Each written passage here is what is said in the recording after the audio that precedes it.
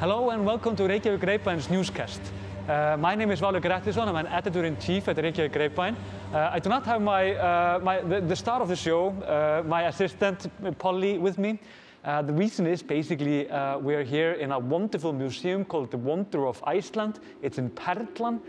We've been here before, like in the house itself. We've shown you like the view from the balcony is amazing over the city as well as over Reykjanes.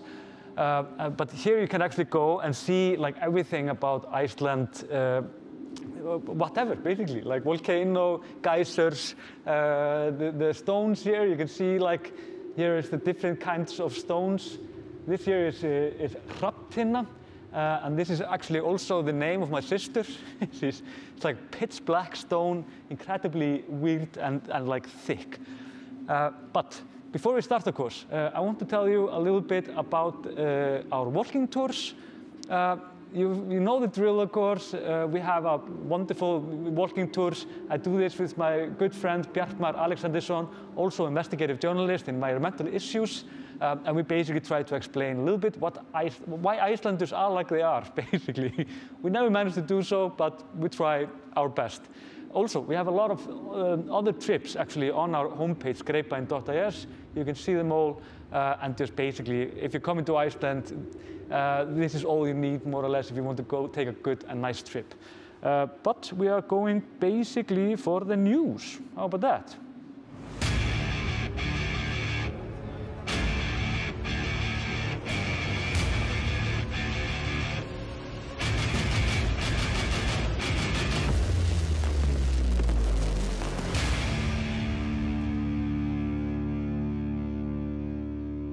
There is a moment actually in Iceland's COVID pandemic. 20,000 people have now tracked the virus, which is, I know it doesn't sound much, but keep in mind, we are of course around 367,000 or closer to 370,000. So this is, it does not add up to 10% of the nation, but it's something, right? Of all of these people, then 13,000 have actually gotten the virus since last summer. It shows you like how the production has been. We of course have been vaccinating. 90% of the nation is vaccinated or have the PCR, the antidote. Like if you get it, you can't get it. Well, it's unlikely to get it again. Whoa. Yeah, this is like a very Icelandic rock and cliff. For example, if you go to the Westman Islands, this is what you will find. These puffins all around, seagulls with their chicks and so on. It's quite something to see actually. But more about the COVID, of course. COVID, we have now we had 170 cases yesterday. This is very high. Our record is now around 200 in one day. I've seen like other nations have been having similar numbers, like record numbers again and again and again. This is of course mostly I think because of Omicron, and the reason that this is getting so spread around Iceland and the foundation of this wave, if you will, is according to our epidemiologist, children under 12 that haven't gotten the vaccination, as well as grown-ups without a vaccination. Not that many, and therefore we are like, if we would not have the antidote, we would of course be absolutely screwed. But thankfully, but 36 people have died from the beginning of the pandemic. A little bit high in my opinion. For example, I think when it comes to the highest numbers, when it comes to, like, for example, car accident in Iceland, we have like around 40 accidents in 1 year, and this is very high. When it comes to cancer, which is our like top killer, like if you're not like dying of old age in Iceland, then we have around 100 to 120 like cancer patients dying every year. So it's it's quite high, to be honest. Also, and then to the parliament. Yeah, Art actually wants me to go in here. This is an ice cave. keep in mind, this is actually a part of the exhibition, and there is minus 15 degrees here inside here. So I think I'm only in my sweater, so this might be bad. We're gonna wait a little bit because they open like within some minutes, 10 minutes, 5 minutes, I don't know. But the thing is, of course, half of the nation was unsatisfied with the result because of because of the elections in the northwest, in the northeast, sorry, in the last elections. Remember, there was like a miscount when it came to the count, and basically how it ended up was that the committee there counted very, very badly. And we had three options because of this. First of all, was basically to keep the elections like in the end, after they have found new votes and so on, and it was a lot of many suspected that there was something perhaps foul play in this, but nothing like that was found. But there was a lot of like error, human error in this. It didn't change the elections though. Part of the people actually said that they wanted to just vote again in that constituency. We didn't do that. The parliament didn't want to go that way. And the third option was to have the first count and make that valid. But the parliament, they actually had a vote about this, and they said they wanted to leave it as it was. And now there is a poll saying that Icelanders are quite unhappy about it. 46% was actually dissatisfied, when 35% was fine with it, but 19% were just neutral. Only the voters of the Independence Party, which is the ruling coalition, like in these three-party coalition, they were more than happy about this. So it was like, yeah, it was like it was basically. They want like I wouldn't say they're like the Republican Party in the U.S., but it's not that far off. They want like law and order and these kind of things, and not the law and order as you can often. Okay, hi. Art is actually dragging me into this ice cave. There is minus 15 in here, mind you. For me, of course, I'm pretty fine with it. Not sure about Art, but he is, of course, an ex-soldier, so we think it could actually work. So, whoa! This cave here is an exact replica and the first one in the world of an ice cave in Eyjafjallajökull. Imagine that. And perhaps you can see these black lines here. This is actually like when there is an eruption, you will see this in the caves, and you can actually see like the age of when that happened, what time. There's also a line down here. You can see that. No, the cold is getting me.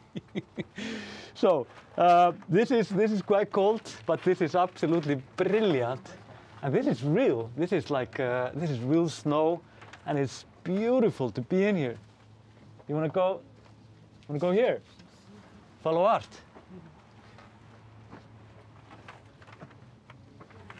So this is literally like being in a glacier, minus the floor, of course. And you can see how beautiful this is. And check this out here. It's like a crack down. I don't know if you have seen like a crack in a glacier, but it's absolutely terrifying. It like goes down like so deep that it's incredible. And you can see like better here, like the black lines when it comes to like ages, or like what this is ash lines or whatever you will. So, on with the news though, although this is absolutely brilliant. Ingvar E. Sigurðsson, okay, way too much distraction going on here. So that's right. Ooh.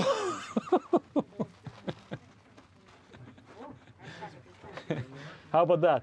Ingvar E. Sigurðsson, he is Iceland's one of the absolute best actors.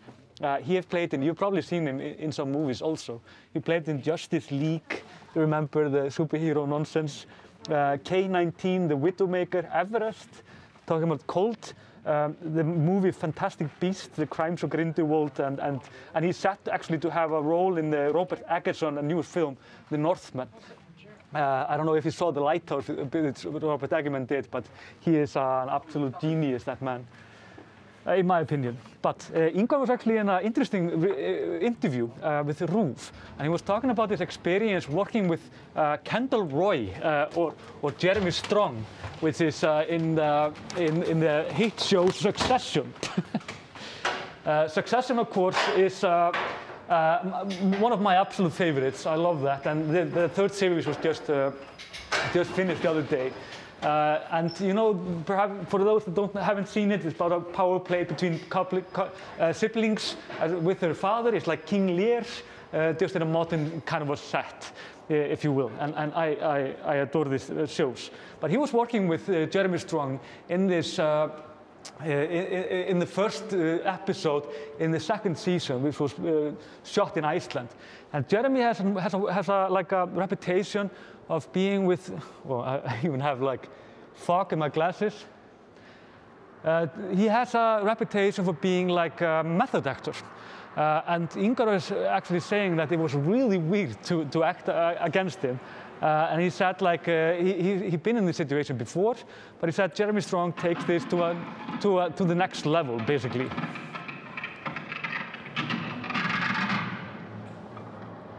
Whoa. This is insane.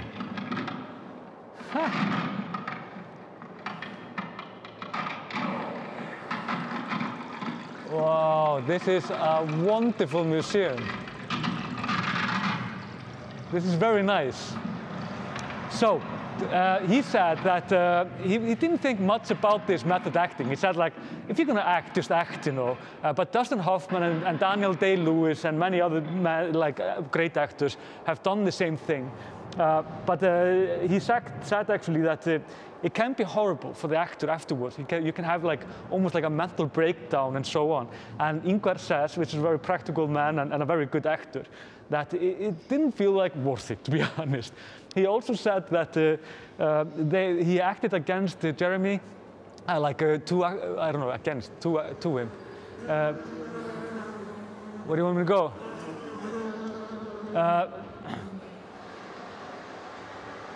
But the thing is, of course, that he said that they were not allowed to speak together before the shot, and they were not. Didn't interact that much at all, and Jeremy was always in character, and it was like a boxing match. But he said the result was quite impressive. And of course, Jeremy Strong is unbelievable as Kendall Roy. But Ingvar also pointed out a pretty good Icelandic point also, which was basically that, for example, when he saw Daniel Day-Lewis, he got the Oscar, and he actually thanked his wife for putting up with this nonsense on his characters. And then actually Ingvar said, well, if you have to take your work home with you and it's frustrating for your family, they don't really deserve that, now do they? And he's not a fan of this, which is brilliant and hilarious at the same time. Yes, and also, talking about snow, there will be Red Christmas, like we call it. What is this? This is a water tiger.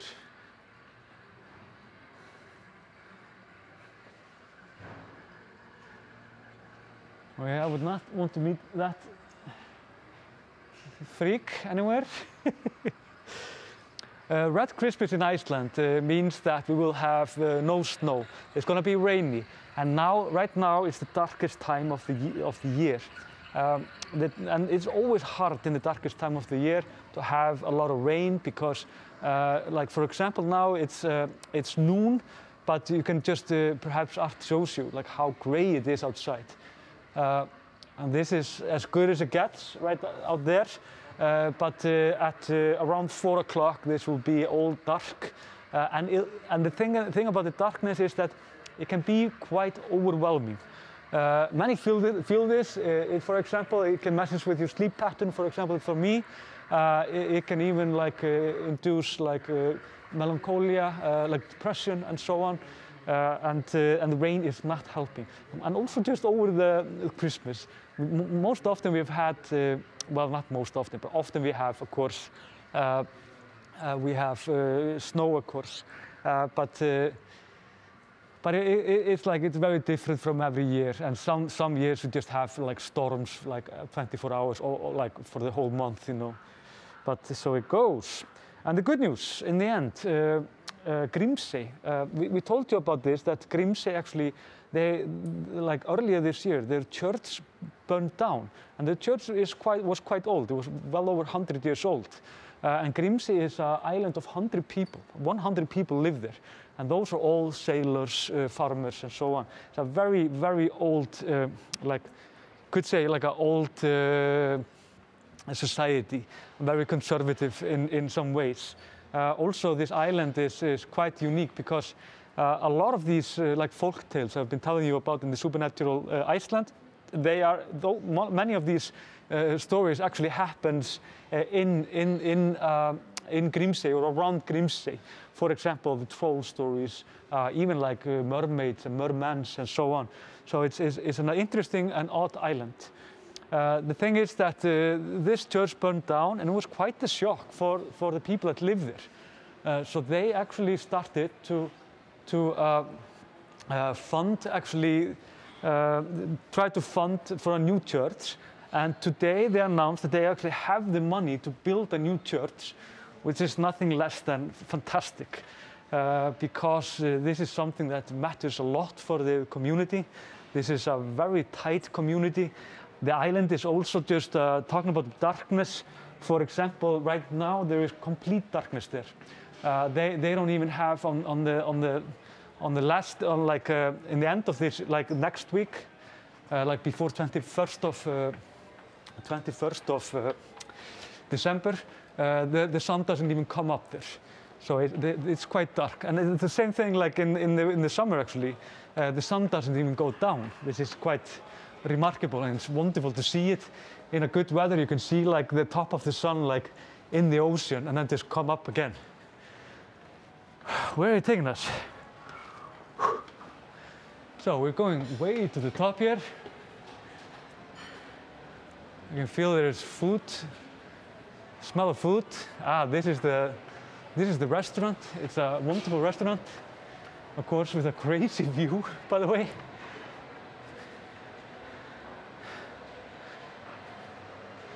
So that's it for the news. My name is, of course, Valur Gretttison. I am an editor-in-chief at Reykjavík Grapevine. Remember our tours, walking tours. For example, we have a walking tour on New Year's, not the New Year's Day, but the last day of the year. And it's always quite something because everybody's blowing something up over the day, and we can tell you a little bit about fireworks and so on.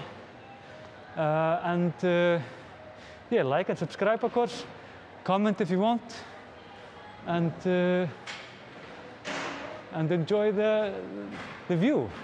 I'm actually quite impressed here. I haven't been here for years. See you then.